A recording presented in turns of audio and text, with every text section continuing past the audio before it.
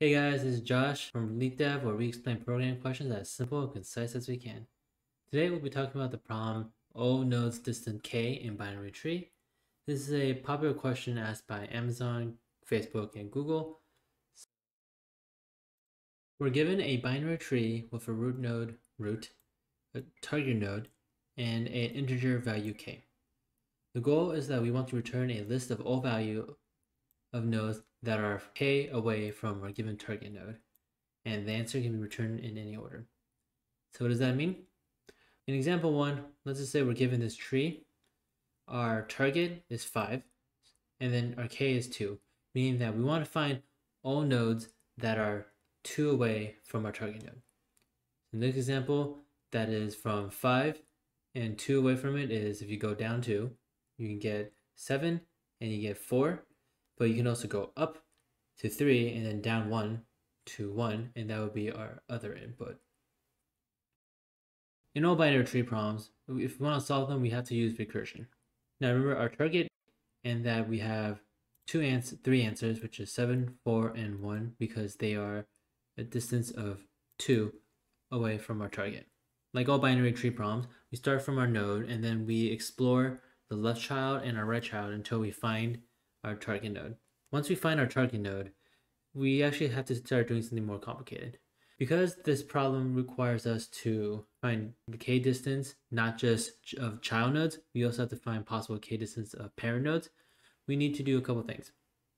The simple part is we need to continue searching downwards to see if we have k nodes apart. So what we might do is we would just search down here. So this is +1, this is +1, and then we just pass a number down and we continue incrementing it. So +2 and 2. Whenever we had a value that equals our k value, then we know we had an answer. So that's how we find 7, 4.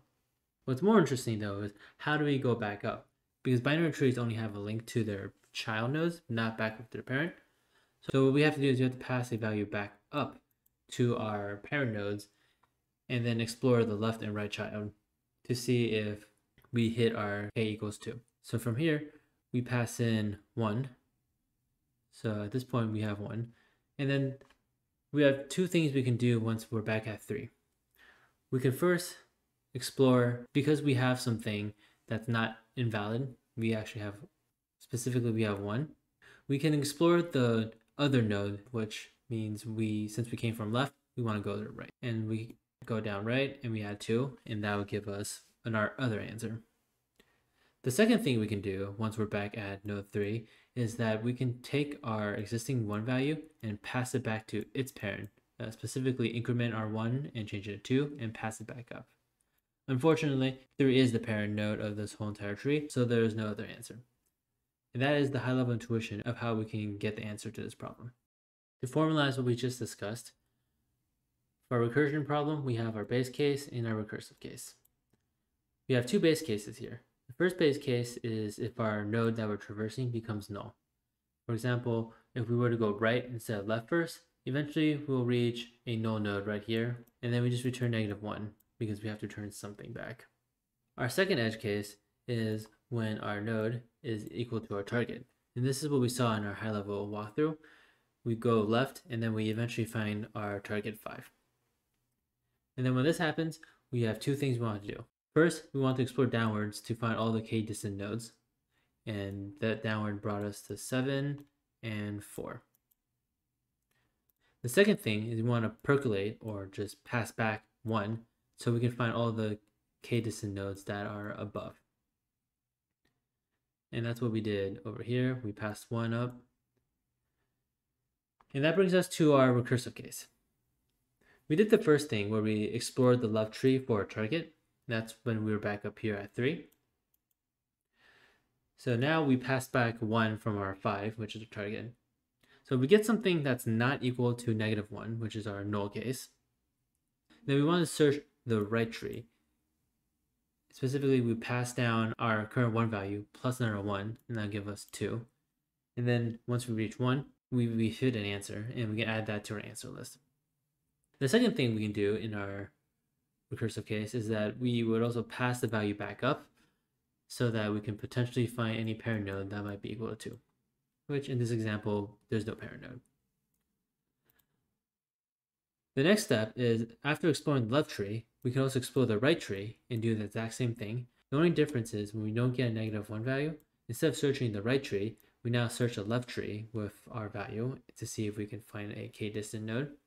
And then we do the exact same thing and we pass the value back up to its parent node. Otherwise, if our left and right node did not find our target node, we just return -1 and we continue searching. The runtime of this algorithm is O of n, because at the end of the day, worst case scenario, we'll explore everything in the tree. The space-time complexity of this problem is also O of n, because potentially, depending on the size of the tree, worst case scenario, we might have a situation where every node is our answer, so we have to store every single one of the nodes. Now in the live coding section, the first thing I want to do is I want to create some field states to save the given inputs that we have, so we don't have to pass it down every single time.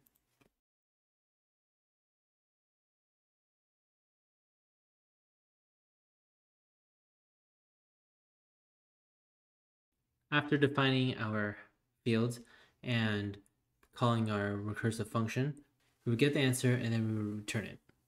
Now let's define our helper function. As we discussed, we have two base cases and a recursive case. In our base case, if our node is null, specifically meaning we traveled all the way down to the bottom of our leaf nodes, we return -1 because we didn't find a target. Now, if our node equals our target node, that means we must have found the node, which in this example is over here, and we want to search downward, which is another helper function, to find all nodes that are k distance apart. And we start with 0 in our current node, otherwise we have to do a search down left with a 1 starting value and a search down right with a 1 starting value. And after we search all of the nodes that are below our target, we just return 1 back up so we can start finding any nodes from the parent and its other child to see if we can find any k-distant nodes. Now let's define our recursive case.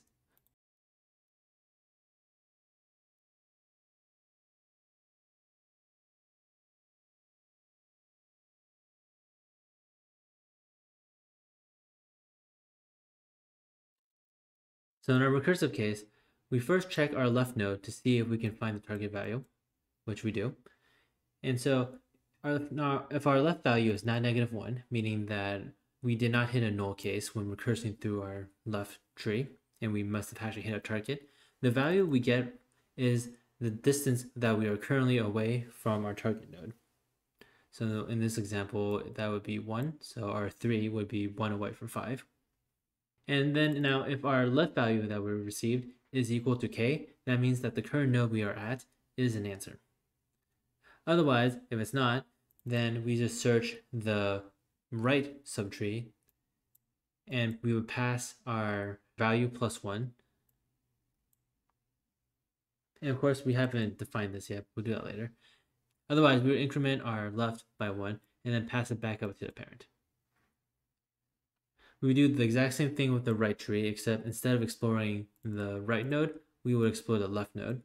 And then otherwise, if we don't have any answers, we just return -1 because that means we have not encountered our target node yet. Now let's define our search down helper function. This helper function is just another recursive function. It's very similar to our previous recursive function, where we have two base cases. One where we are at null, one where our distance equals k, and then finally our recursive case where we just continue exploring down until we hit our k or null. And then the recursive case where we continue exploring the left and right subtree until we hit one of our base cases.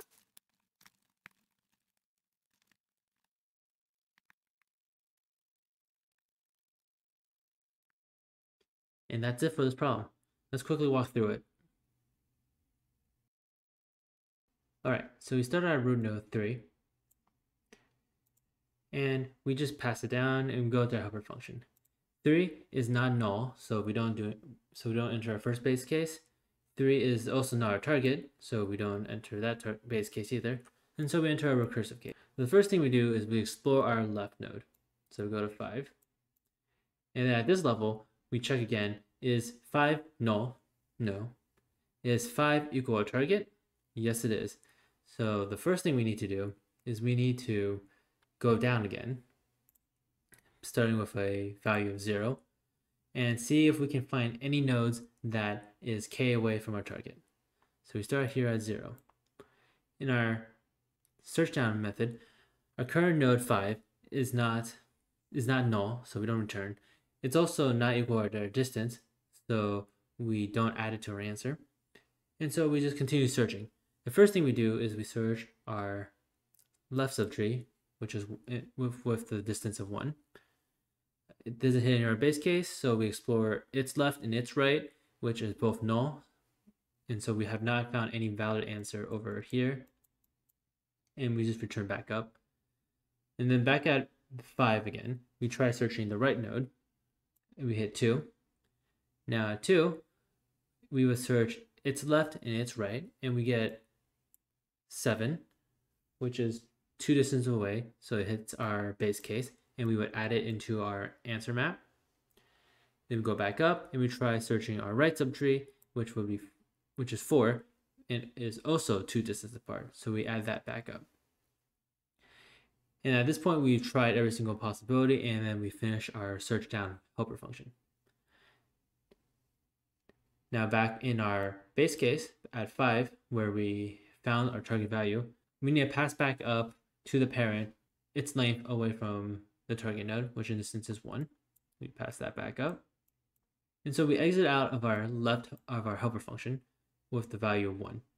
And because 1 over here is not equal to -1, that means we found our target node, and we need to see if we can find any other nodes that is k away from it.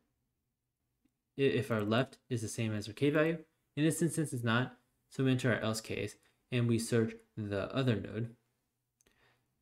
We came from our left node, so we search our other subtree, which is our right subtree. So we go down here with passing 2, and then we do our search down method again, except in this instance we found our base case already, where our distance is the same as k, and so we add 1 into our answer list, and then we go back up. Now, since we finished looking at all of our left cases, we just check the parents. We don't bother checking the right node at this point, because we really know guaranteed that there's only one target, and that target is from the left subtree. However, if let's say we didn't find it, we would try searching our right subtree to see if we can find the answer, and we basically do the exact same logic. And then finally, if neither our left or our right subtree found anything, we just return -1, because clearly whatever subtree that we were at, like let's say if we went right instead first, it does not have our target answer as a child. And that's basically it. Let's submit our problem. And there you go. This is how we would solve the all nodes distant k in binary tree problem. It's an interesting problem that tests your ability to search down on nodes and then percolate values back up. If you have a firm understanding of this, you should have a good grasp of handling any sort of binary tree problems. Now, if you have any questions, please leave them in the comments below. Otherwise, if you found this video helpful, consider liking and maybe even subscribing for daily updates. Otherwise, I'll see you in the next video and have a great day.